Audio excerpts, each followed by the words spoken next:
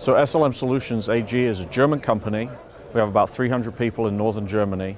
SLM Solutions North America that I work for is about 30 people here in North America. We're a subsidiary of the German parent company, and SLM Solutions is entirely focused on metal additive manufacturing. So we're an equipment manufacturer, so our main value that we add is selling a machine to somebody. Our job is really to help them to understand how the machine works, make sure again it's installed correctly, and then make sure that we're helping them to put that whole facility together, because ultimately that final part which comes out at the end of their process needs to be good, otherwise our equipment has failed. So we work with companies around the world, of course here in North America, to assess their ideas for additive manufacturing. Additive manufacturing gets a lot of hype, so people have a lot of ideas, and some of them are phenomenal, some of them less so. They're all phenomenal, but some of them are maybe too expensive, too difficult, maybe a different technology can be used. If there is a good idea, we have a lab in Michigan with 4 machines.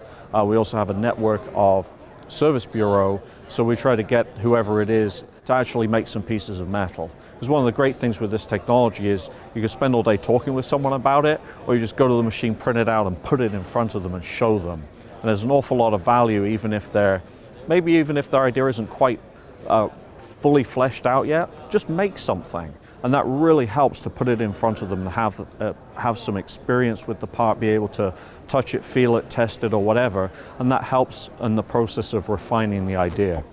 We also have many customers who see the value in insourcing their supply chain.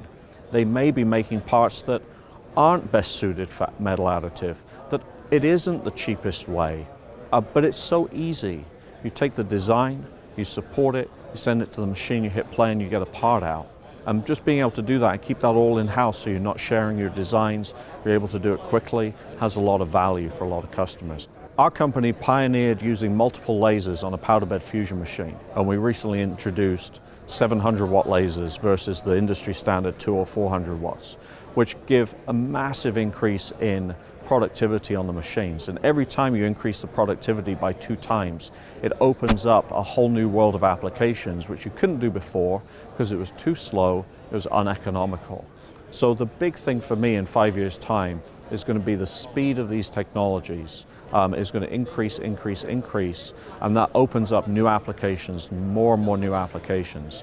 And things which we couldn't dream of doing today, we'll suddenly be able to do in 5 years' time because it'll be economical, because we'll have faster machines. And there's a inflection point. And where is that inflection point? You could ask 100 people and you get 100 different answers. But it's probably within 5 years where the speed gets to the point where suddenly it becomes a mass market type of thing, and people are really using it for a large number of components. And will the industry be able to keep up when that happens? It's going to be exciting to find out.